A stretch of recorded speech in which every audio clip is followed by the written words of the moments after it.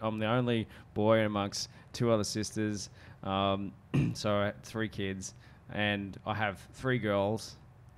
And someone I was just talking to this week, actually said, I don't want to put my face on my website because then people will see that I'm a young girl and they may judge the company, their capability, and me. That's really sad.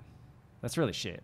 Like it is that anybody has to feel like that. Has there been any challenges around being female in business?